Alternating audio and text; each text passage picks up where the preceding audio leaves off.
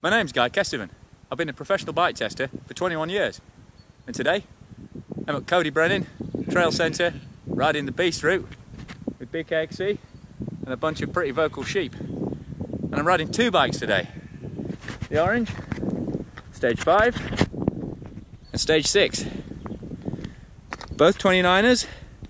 Stage 6 has one 60mm fork, one 50mm travel. Stage 5, one 35mm travel at the back and a 140mm fork. So, looking at stage 5 first. Again, this is not a lightweight cross-country 29er. Starting off Fox 36 fork up the front, cut down to 140mm travel, but it's the full-on low and high-speed compression adjustable, what used to be the old RLC fork. It's the fit fork now, but this is an absolute beast of an enduro fork.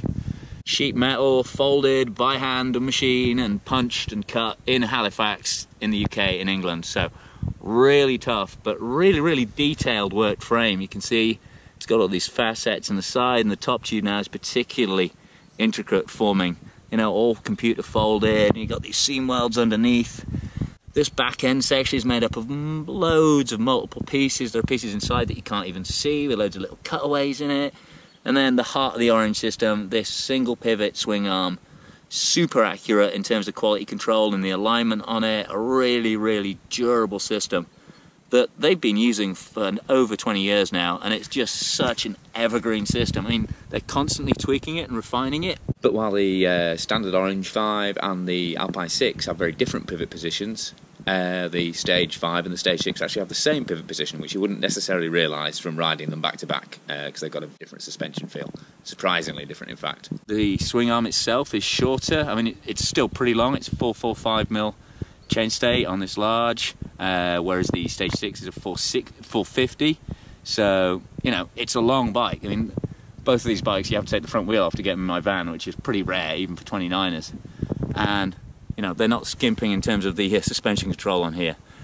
200mm shock with a 50mm stroke, so that's 7mm less stroke than the Stage 6, but you still got, it's a full Float X2 factory series Fox shock with this extra volume air chamber on the back. And looking over this side, you've got full low speed and high speed compression adjustment and full low and high speed rebound adjustment. So super adjustable shock. And I keep forgetting to say, you have to get one of these if you've got an X2 shock. Not only because it's obviously a really good way to adjust those little recessed high and low speed clickers in there, but it's just one of the nicest tools you can get for mountain biking. I was so excited when I got one of these. Obviously the chainstay swing arm assembly completely different. It's a one piece section on the Stage 5, shorter at 445mm, whereas on Stage 6 you've got this separated chainstay and seat stay, so brings it down a lot closer to the chainring there for a stiffer back end essentially, but not a little heavier. This bike comes in, I mean, a lot of it's the tyres to be fair, but this bike comes in just under 15 kilos with the obligatory enduro inner tube and pedals on. This one comes in 14.7 kilos with inner tube and pedals on, so you're probably looking around 14.2 and 14.5 overall weight without those pedals on. And the other big difference, even though the rims are the same, it's the same Raceface Arc 30, same Eagle XO1 setup, same Hope hubs. You've got Minion DHR2 on the rear with 2.4-inch wide tyre carcass, so a bigger volume tyre.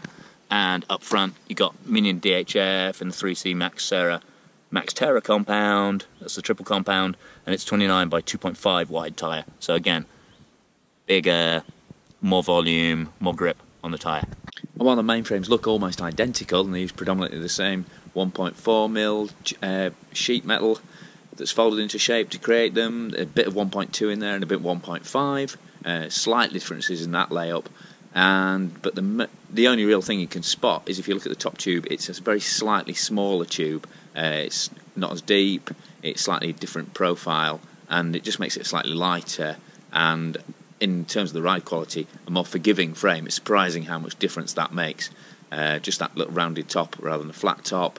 Just some subtle differences in there, but when you're riding the bikes, it's makes quite a dramatic difference. It just goes to show just how much manipulation and how much tuning has gone into these frames over the years. they've really taken a lot of weight out of these bikes. They're not actually massively out of the ballpark of carbon, and they're certainly right in there with steel equivalent bikes. And of course, hand built in Britain, by Orange in Halifax. If you've not watched my hand built Orange factory tour video, then get online. I'll post a link somewhere on this video. In terms of spec, you've got 29.23 tyres, front and rear.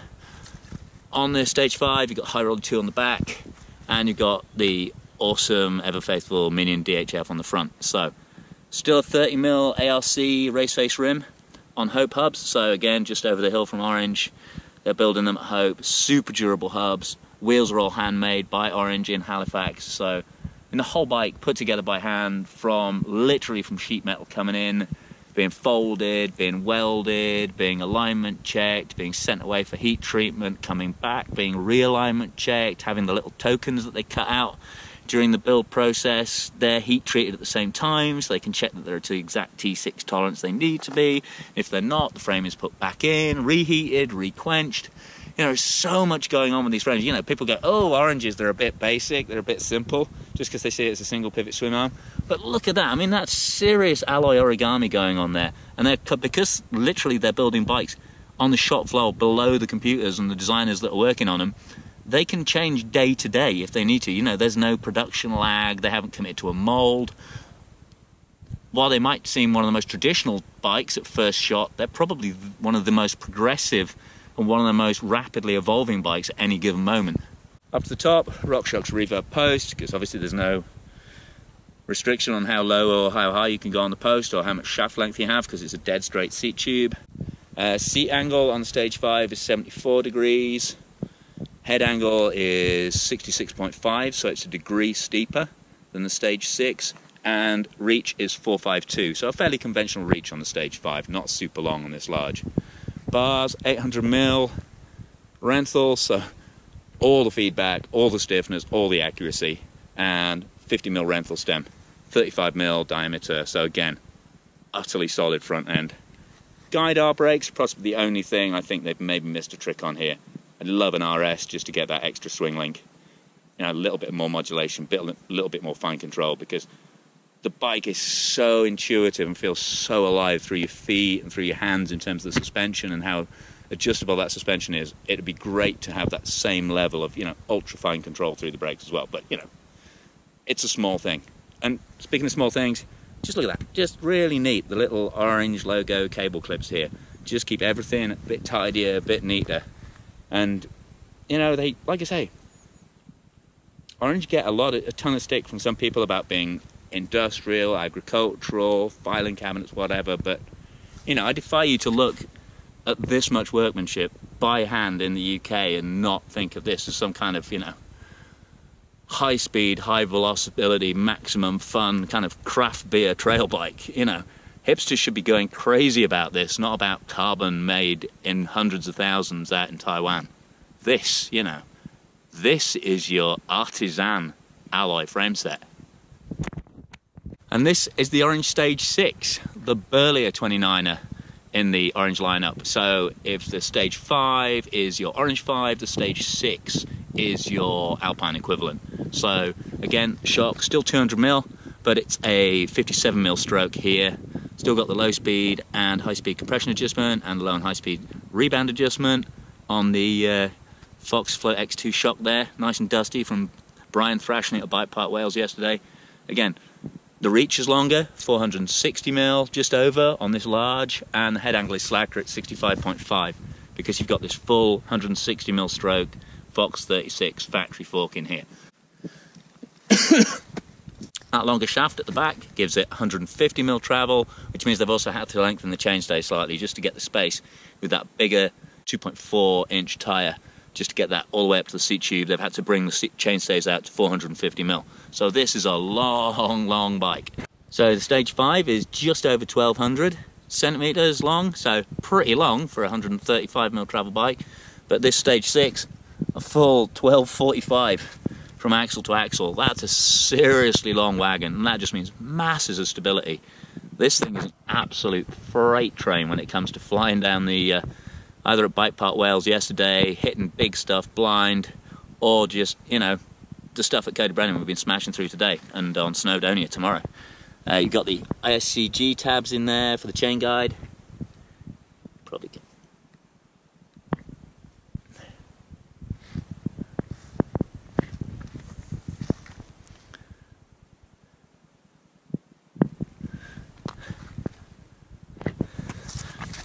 You've got ISCG, oh, you can't see it in this light. And again, there's just so much workmanship in this frame. I mean, hopefully you've watched the factory build video, or you will go and watch the factory build video after this, but if you look at all the folds, you know, they're computer folded, all these little grooves, dimples, curves, all the straight edges, curves in the tube, you know, the height, everything is there for a reason. These are bikes that, you know, were seriously boxy in their first incarnation, but that was 20 years ago. You know, little gussets like this has all been refined over like 2 decades, over 2 decades of bikes of this basic design being ridden and evolved and tweaked and tuned. And because they're in the UK, they can make those changes instantly, because literally the machines that are making them are sat just below the designers who are programming the machining programs. And also on the shop floor, they've got super experienced engineers who are just used to using this metal day in, day out. They know how it works. They're used to, you know, these are artisan craftsmen working with this material day in, day out. They're not just somebody building a frame that they don't really care about in a factory a long way away in Taiwan, just trying to get it built as fast and cheaply as possible. You know, Orange have a reputation for building super bomb-proof bikes, and they're not going to throw that away by skimping. Even things like, you know, the powder coat. There's 3 layers of powder coat done in the factory. Every single facet of this bike, literally every single facet of this bike, is there for a reason. All the multi-stage QC when it's being made, you know, bending it back into shape, getting the alignment bang on. Because this pivot only works. These bearings only last as long as Orange pivots do have the reputation for lasting, because it's perfectly aligned within microns. You know, there aren't a bunch of linkages that they can force together and put pivots in to kind of take out the slack in the system if the frame's a bit wonky, or the mold's not quite right, or the jig's getting a bit old and bent. It has to be within microns to work as smoothly as the bike needs to shine as much as it does. You can tell through your feet almost immediately what you've done up here with the Fox X2 shock. I mean, the longer travel and the longer stroke does need more tuning than the Stage 5. Normally bang a load of volume rings in there to make it more progressive, so you can get a bit more sensitivity off the start but still have it catching the big stuff. And there is always going to be that higher level of feedback, that higher level of influence from that higher main pivot, compared to a low pivot or a 4-bar more neutral linkage. It's just such an informative, feedback-rich bike. I'm doing all kinds of, like, you know, involving hand gestures here and an involving tone in my voice, because that's how this bike rides. There are some brilliant bikes that just feel totally neutral, but Oranges, every time I ride them, I'm like, how can this be so good? How is this such a fun bike to ride? And up front, on top of this, you know, neatly machined head tube, they certainly haven't skimped on control. 35mm stem. I mean, it's a Hope here, or you can go for a Renthal stem to match these big Renthal 800mm bars. Tons of feedback, super tough, but you know, super tough bars. And you can see, you know, soft compound grip even after 2 days of riding. That grip's starting to mark up, because that's how hard you ride one of these things. Brian's been absolutely hauling on this, jumped on it straight away. First run, he was like, yeah, I like this. I really like this. And that's what Orange bring to the party. They're just like, straight away. I mean, no, that's not true, actually. Sometimes first ride, people are like, oh, I don't like the way it kicks back through my feet. And as soon as you drop your heels, open the throttle and just let it be an Orange, the thing's just absolutely haul. Which means the only thing I'd maybe say is the guide R brake. I want guide RS, I want swing link in there. I want the same level of control and refinement and kind of feedback through these brake levers as I'm getting through the shock, as I'm getting through the whole suspension kinematic. I'd probably go guide RS or maybe even code. I mean, this bike is gagging for a code brake, if I'm honest. Talking of detail, got the metal head badge on there, but also just these little orange cable tidies. Yeah, they're not, you know, they're not cheap. You can easily pull another bike offline or a big manufacturer and probably get a better spec for the same money. But it's the detail, it's the sense of, you know, the value in this bike is more than just weights and angles. It's that real feeling that you're getting a proper quality artisan product that someone's really proud of and that you can be really proud of. Orange Stage 5 and Stage 6, which is the one for you. Full comparison video filmed around Cody Brennan and Snowdon on the usual channels.